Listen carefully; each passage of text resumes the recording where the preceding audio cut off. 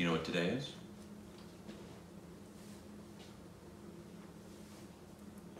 It's a Wednesday. Oh, makes sense. It's poetic. Deeply. Hey,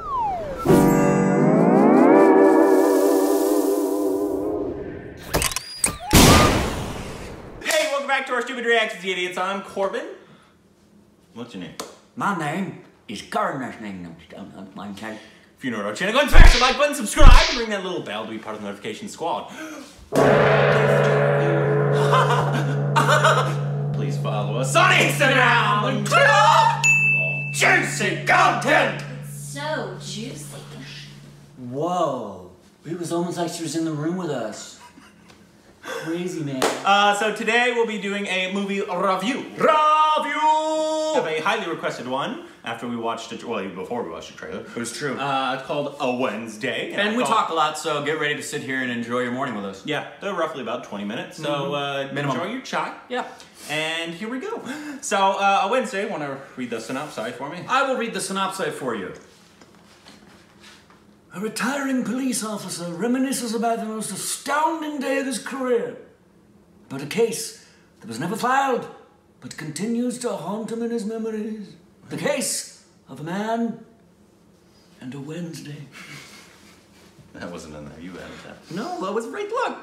Oh, it is. Yeah. Okay, well. You almost sounded like Voldemort there. It did a little bit. It did a little bit. Nagini. But it's directed by Nerd. You pronounce it. I don't want to fuck up his name.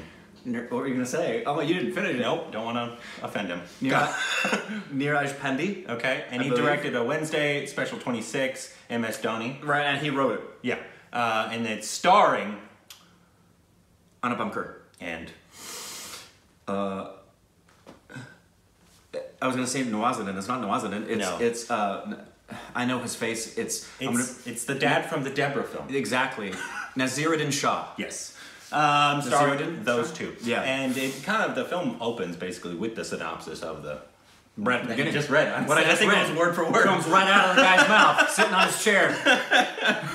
And so this was kind of fed to us as like the reason to watch this film was for the acting. Correct. Of this film.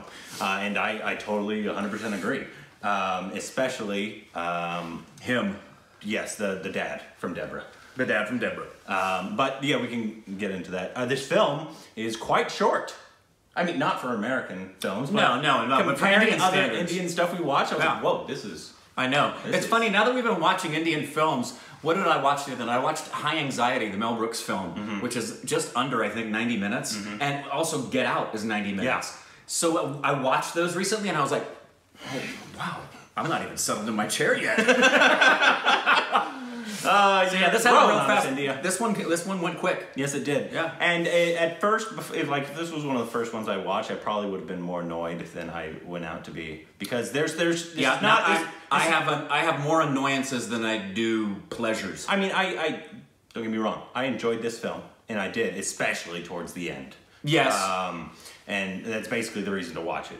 His monologue. His monologue. That's the reason to watch it. It was an incredible monologue. Yeah, my two favorite things about the film are his acting and his final monologue combined, because that's one thing. And I think the premise is brilliant. Yes. And I love the premise. It was remade in a Hollywood film. And I want to see that, because it's got Ben Kingsley apparently. Ben Kingsley, and I think it's called A Common Man. Yeah. I want to see the remake. But yes, the film itself, I think it had to have been a really, really low budget.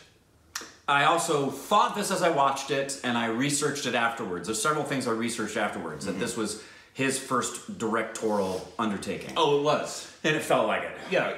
It definitely had problem, and it definitely had budgetary. It did, stuff. And I don't know if one of the, we'll get into this in a second, because there's one of the things that I know were a challenge with the score, which I found out later on, because I had challenges with the score. Yes, the score. We'll talk about that. Yeah, so go ahead.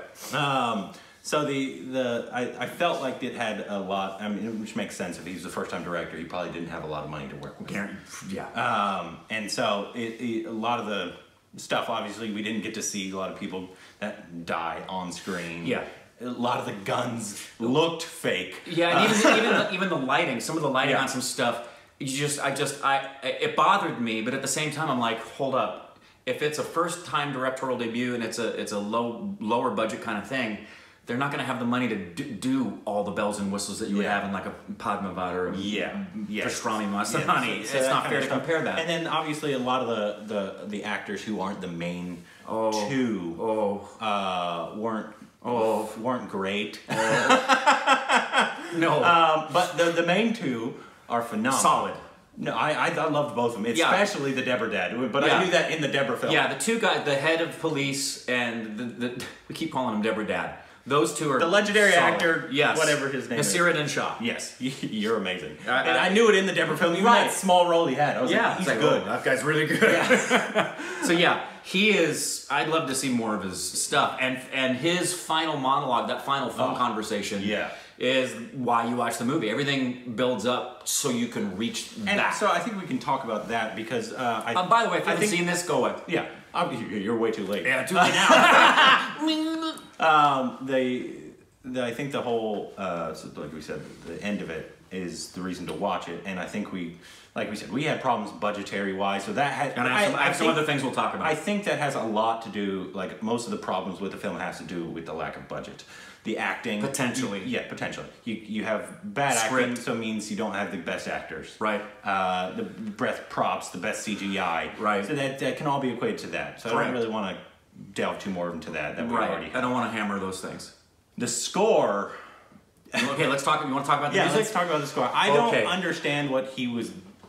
Maybe he had to buy just music offline. No, he just put it in there. Okay, so here, I know a couple of things now because I saw the film and the score. My first impression of the score when I was watching it was, this thing's freaking clunky. Mm-hmm. What the heck is going on? This thing is just, it's bouncing all over the place. Mm-hmm. Then, we got on the bus with the 4 terrorists. Yes. Any of those notes ring a bell, Corbin Miles?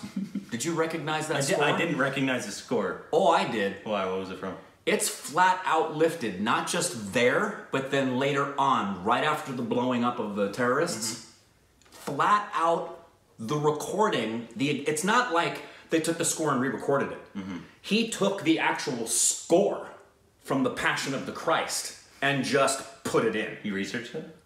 Oh, I didn't need to. I've seen The Passion of the Christ. I saw it 11 times in theaters, and I've probably seen it another 10 or 11 since. Just a good popcorn flick. And this isn't a name drop. It's just the reality of the thing that I'm dealing with here. The guy who plays all of the woodwinds in that score his name's Pedro Eustache. He's a friend of mine. I had an extra added benefit and bonus to want to pay really close attention to the score because I wanted to listen to Pedro's work and knew about him working with John Debney and everything that they did. I know that score so well that the moment it started to play, I not only knew it was Passion of the Christ, I knew what scene he was using it from. He took the music from the scene where Jesus is carrying the cross and she sees him and has the remembrance of him as a little kid and runs to him. And then he took music from the Last Supper sequence later on. Now, I researched because I was like, where's the controversy on this? Did he get permission from John Debney? Does anyone else know that? Apparently no one else knows that this was lifted out of the Passion of the Christ. But I do know this. And I want to give him credit because he talked about this, the composer. Sanjay Chowdhury.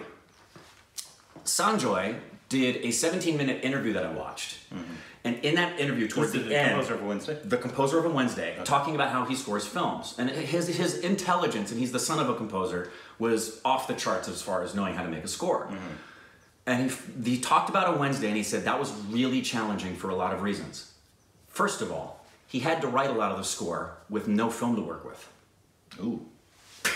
That shows, actually. Hence the clunky choppiness. Yeah. Like, sometimes, right. Like, it was just like this somber moment, and it was like, dun dun dun dun dun! Right. He just gave him music, and the director placed it in a lot of the spots, versus getting to actually... I think that's a budgetary thing again. It's a huge budgetary thing. And it wouldn't surprise me if either he, or like all composers, if you didn't know this, most really good composers, whether it's India or America, I know this because Pedro works with Hans Zimmer, they've got a team of writers.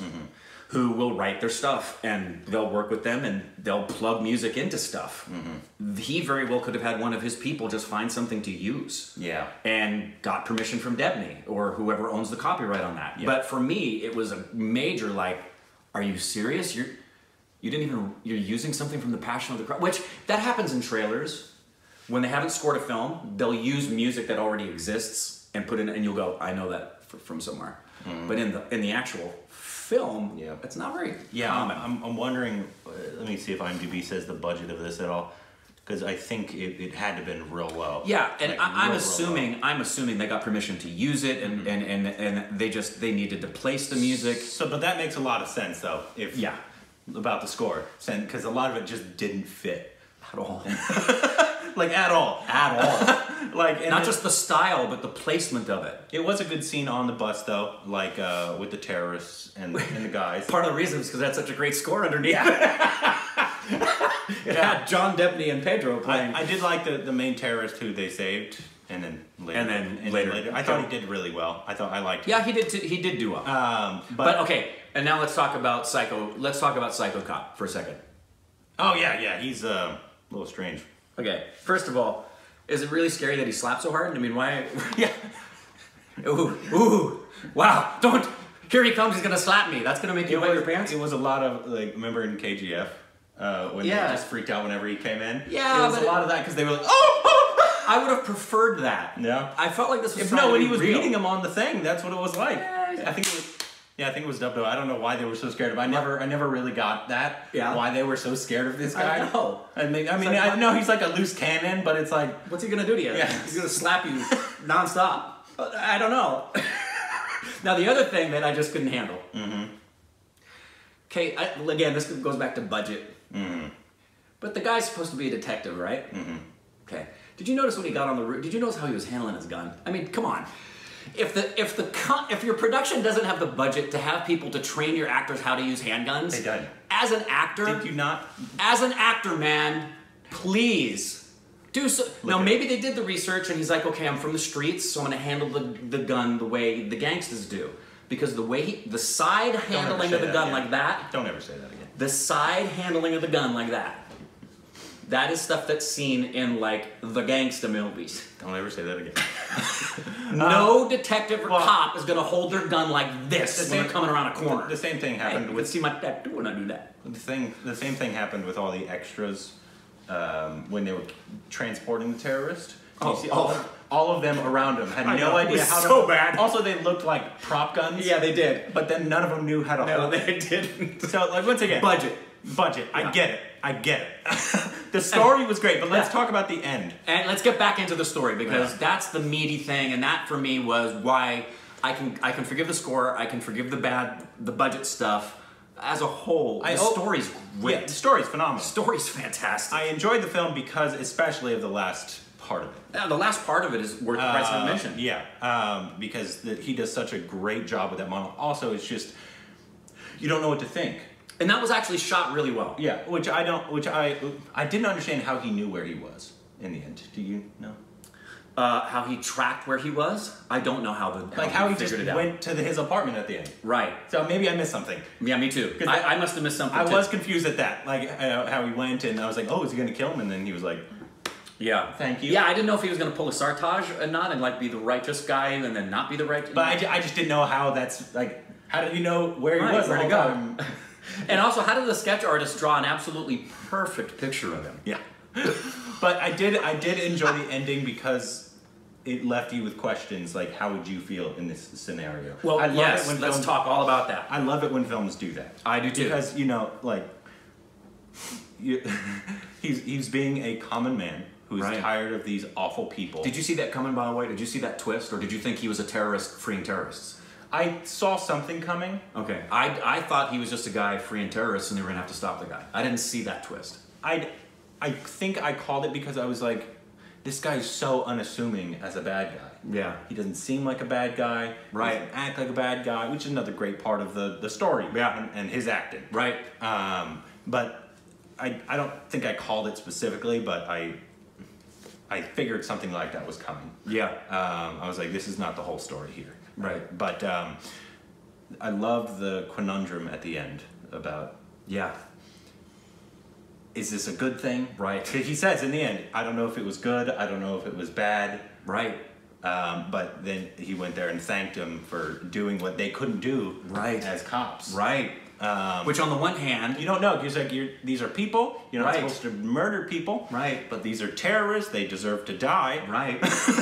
So do you take justice into your own hands? Yeah. It's like the vigilante kind of thing, Batman kind of thing. And I love several things about the final last 15 minutes, which is mostly comprised of that phone conversation. Yeah, great. Hard to carry a scene like that, which he did. Yeah, and beautifully directed. It was where I felt the director really put all of the focus and the attention into, you didn't need a budget anymore, you didn't need to worry about lighting. He's just on a building. Just film him talking. Just let it roll and just capture him. And with an actor like that, you gotta do that. Capture him acting and capture the other guy on the phone. But the writing, I thought, was so freaking fantastic with him. It's my ringtone. It's gonna get copyrighted. That's true. I turned it off. Sorry. The conversation of him talking several things. First of all, on the train. When he asked him, he says, did you lose a loved one on that train? And he says, there was a young guy. And he's talking about all of those people. And how when he got on the train, they were all gone. It's like, do I have to... Does it have to be a loved one for it to impact me? Like, when we had the shooting here at Borderline, that hit home. You guys probably didn't know about this, but you may have heard about it. I mean, you hear about shootings in America, what, every 6-7 hours? And there was a shooting here very close to us, and at Borderline, it hit home because that's where Ashley and Harrell went every Wednesday night. They just happened to not be there that night, and knew people who were there.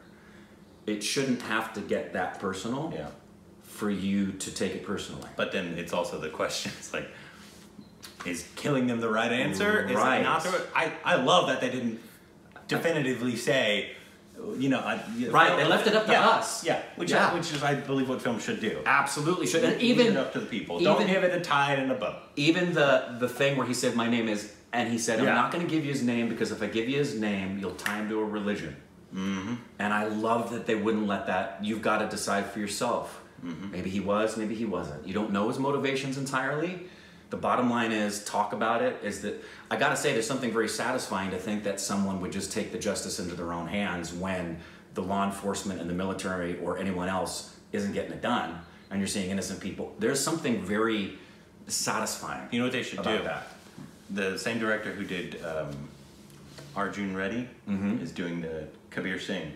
Oh, okay, it's the same director. Oh, really? Same story. Right, I knew it was the same story. I didn't realize it's the same director. Same director. They should do that with him. Now, like, since he will now have a budget. Yeah. So redo this film and make it how it was supposed to be made. I mean, clearly there's a market for it. Well, that's why I want to see the Ben Kingsley one, because the story's so good. Yeah. That I'd like to see another incarnation of it, and Ben Kingsley will be phenomenal. I'm assuming he plays the common man. Yeah. And depending upon the direction, and they'll have, clearly with Kingsley, it'll have a higher budget. Yeah. But that, for me, this thing, I'm with you. As nitpicky as I want to be about the lighting and the score and the holding the guns the right way, I ended up enjoying it in the end. Me too. I ended up enjoying it, and I would tell anybody who's going to watch this, I'd say, would you please forgive the fact that this is a directorial debut who probably had no money. Think of it like almost like a upscale student film. I was exactly what I was thinking. Think of it not that like way. An independent that has no money. No. But like an upscale student film that has some phenomenal actors. An AFI thesis film that they get heavyweight people to do something in that is worthy of accolades, because it is. But it doesn't have the budget to do everything it wants. Yeah, and you gotta. I'm sure a lot of those actors that were like, oh, they probably never acted. Maybe did it for free. You know, so. They get a pass on all of that. Yeah. But the story itself is the reason to watch this film. Yeah, and the acting of those two main leads. Yeah, I want to see more of him. For sure. He was apparently in League of Extraordinary Gentlemen, which I mean, I saw that when it came out, but for a split second I thought it also said he was in Ishtar. I'm sorry. But he wasn't. He wasn't. Do you guys know Ishtar? Oh. But don't watch it. But yeah, please let us know what you think of it. Let us know what we should watch and review next. Naseeruddin, I think. Naseeruddin Shah. Yeah, he's so good. Yeah, he's phenomenal. I want to see a lot more of his stuff. Let us know what other stuff of his we should react to. He's in the upcoming Tashkent Files. Which, the reason we haven't watched it yet is because it's not playing anywhere. It's not here yet. It's here, but the closest theater is like 50 miles away. Exactly. Sorry guys, I'm not going 50 miles for a movie. No.